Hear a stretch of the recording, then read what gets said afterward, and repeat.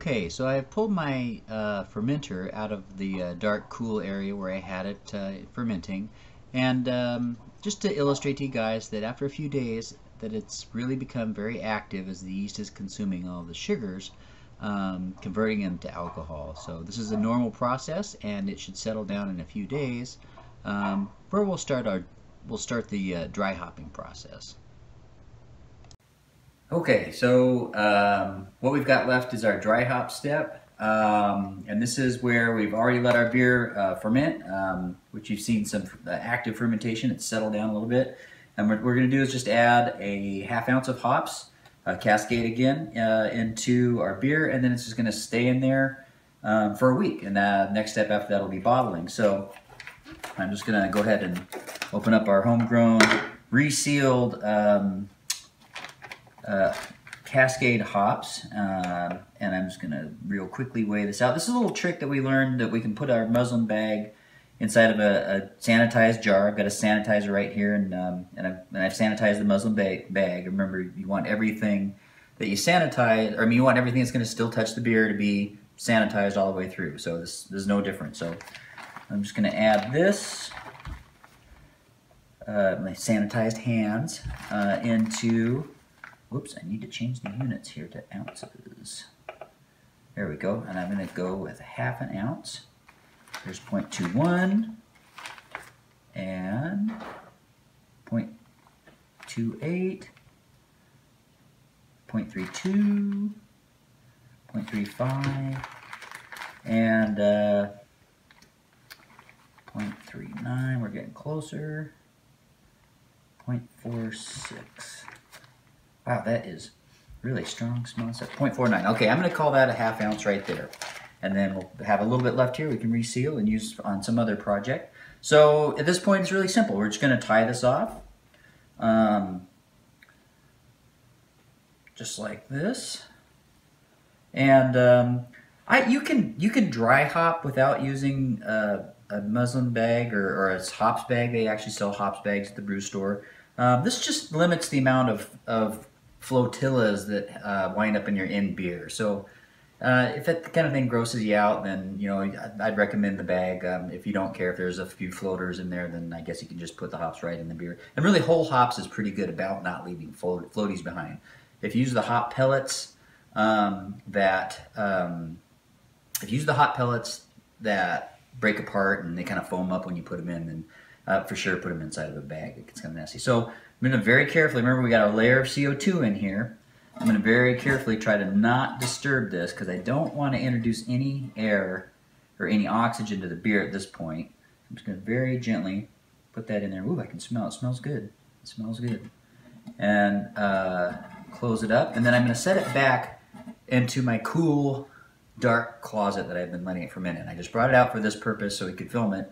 You want to expose this to as little light as possible, or it'll start getting a very skunky aroma and flavor, and they call it skunking the beer. And so you want to keep it cool and dark for another week, and we'll see what it looks like. If it's cleared up really nicely, which it should, we can go ahead and bottle it, and that will be my last video before I do my my beer taste testing video. So we'll see you on the next video. Okay, so we finally made it to bottling day. There's a number of ways you can take care of sanitizing your bottles.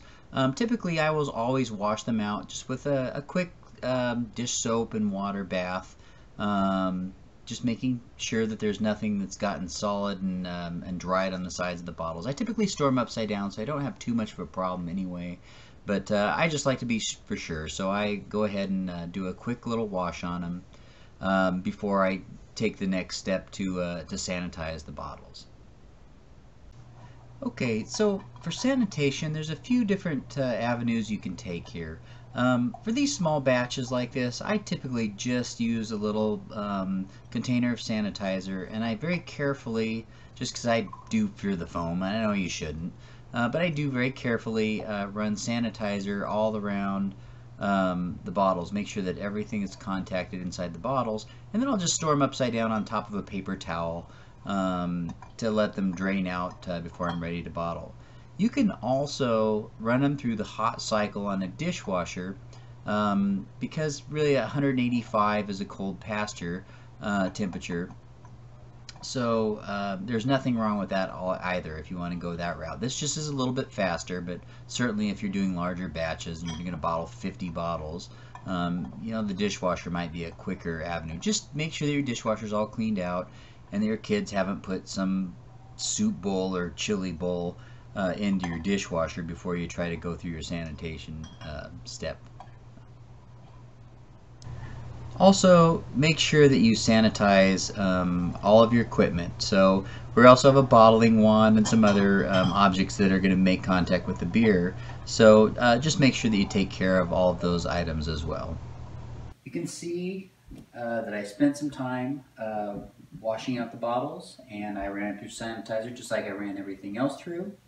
I still have the hops bag in here, so I'm going to go ahead and take this time to pull it out just so it doesn't wind up straining or plugging off the spigot at the bottom there when we're done bottling or on our last couple of bottles of beer. So I'm just going to very carefully grab this and take it out. It's my sanitized pair of tongs.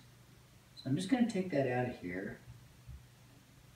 And remember, we don't want to introduce we really don't want to introduce any air or any oxygen to the beer at this point. So I'm going to be very careful. There's still a layer of CO2 on here. I can smell it. It smells actually very nice.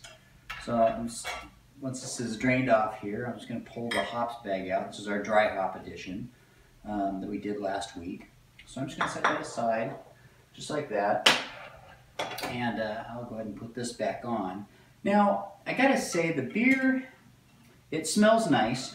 It doesn't come out as clear as I was hoping.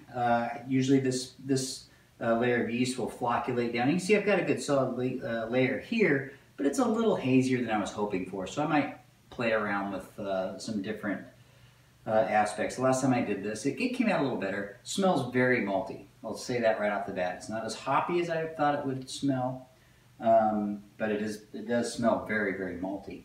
So the first thing I'm going to do before I bottle is actually I'm going to go through and I'm going to add priming sugar to each of our bottles. And you can use white sugar for pails. It'll dry it out a little bit. Corn sugar, this is $1.39 a pound.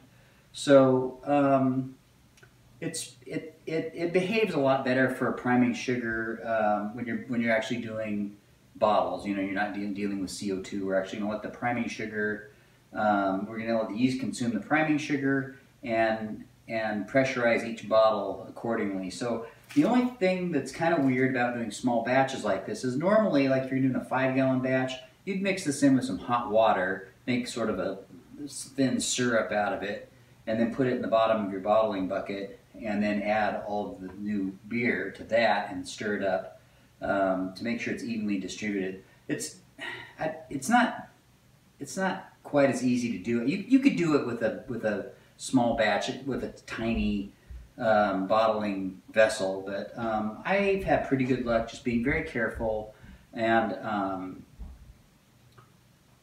measuring out just one level teaspoon at a time and adding it to each bottle individually. So let me just grab my measuring spoons here.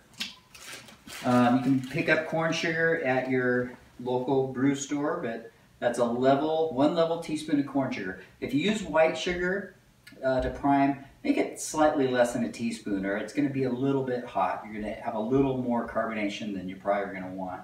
So I'm just going to move through these very quickly, and thanks to the magic of high-speed editing, this should go very quickly for you guys.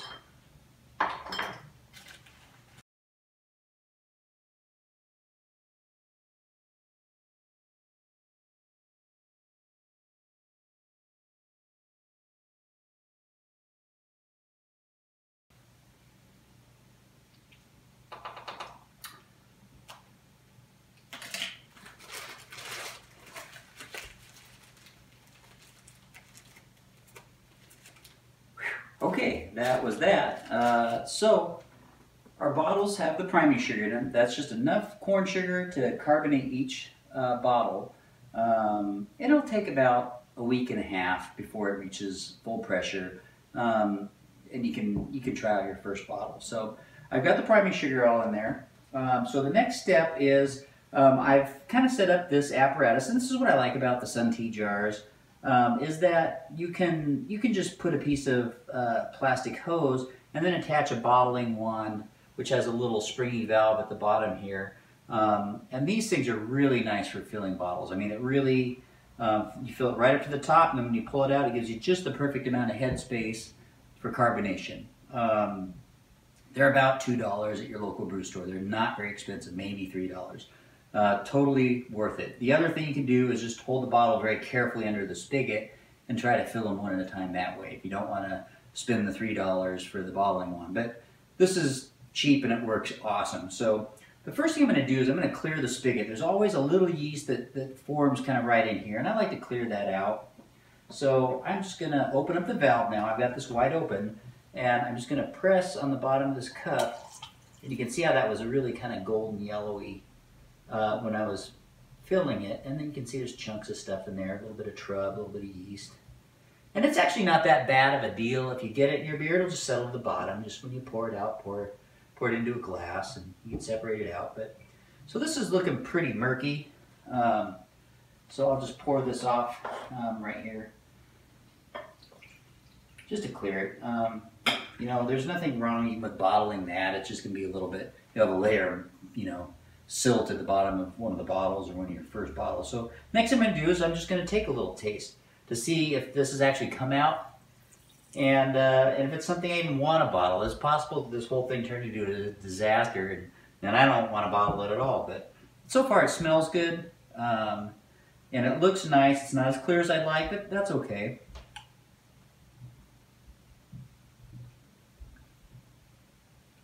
That's really nice. It's very mild.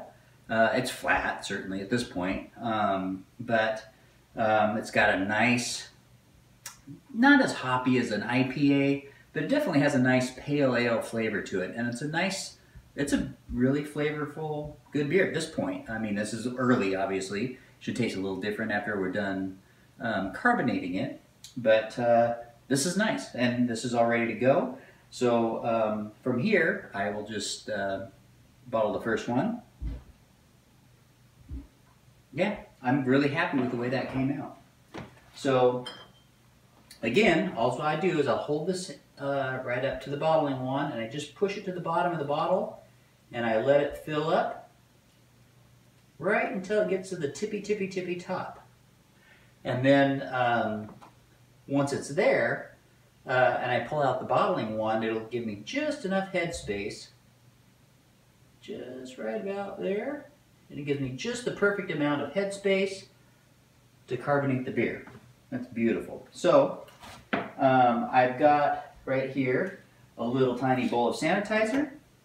I am just going to set my sanitized cap on top of the bottle, and then it's not vulnerable until actually ever from here on out. That should be pretty good. So I'm going to go ahead and do the rest of these, and thanks to the magic of editing, this should go very fast for you guys.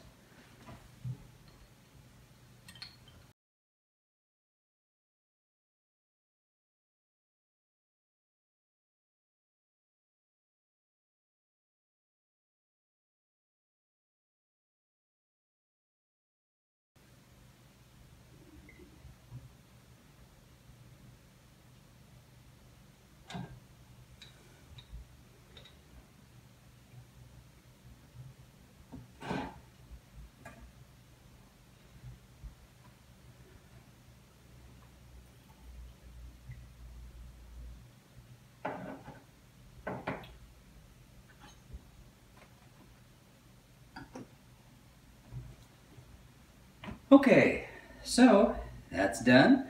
Looks like it was about 12 and 3/4 of a bottle. That last one might be kind of funky, so we'll see what that one looks like. Just maybe on that last one, don't serve it to your friends. But you can see all I've got left with now is the yeast. You could harvest it. if you bought dry yeast, you still have 3/4 of a package left if you followed this video at all. So, you know, at this point, you just wash all this stuff off. Call it good. So really, the only thing left here now is going to be just to crimp the bottles.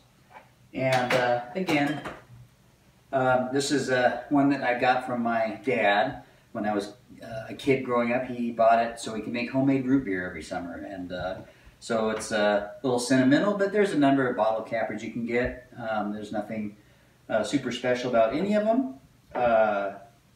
You just buy some crown caps. I recycle beer bottles, so it's pretty cinchy. You just go down on it, make sure that the cap is centered up, you know, on the bottle, and then you just press down and it puts a little crimp right on top of the bottle, just like that.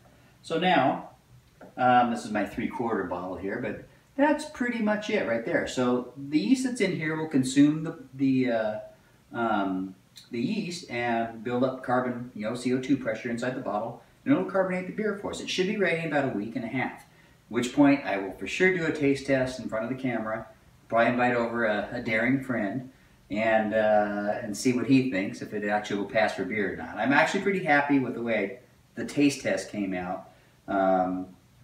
So I'm feeling pretty good about the whole thing. I did a good job of sanitizing everything. I'm not worried about anything getting infected or having something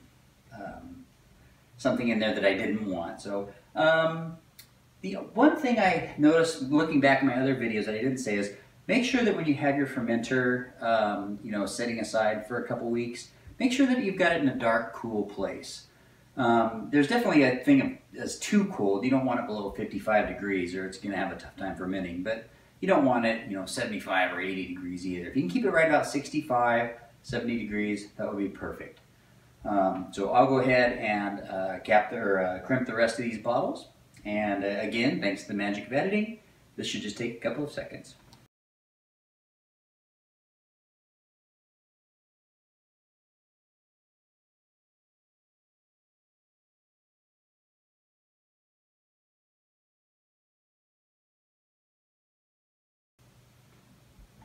And 13. Okay. So they are all looking really good. I'm really excited to see how this turns out for us. Hopefully it'll even clear up a little bit for us over time. I'm not too optimistic about that. I'm not exactly sure why it's as hazy as this. It certainly wasn't last time. We had a great protein break. It might have been, you know, reusing that yeast that I'd harvested from one of my previous batches. Might have had something to do with this, but it should have come out clearer. And I'm going to keep doing this. I'm going to keep doing videos. Had some pretty good feedback here and there, and it's been a fun set of videos to do. So I hope you guys have enjoyed watching the whole process. I hope you stick around to see my critique, or I should say my friend's critique of the beer when it's done. I'm pretty optimistic. I'm pretty happy with the way that it tastes out of the fermenter. I think it's going to shape up to be a nice beer. And I enjoy to keep working on this in the future and to see what you guys think. So until it comes time to open the first bottle, we'll see you then.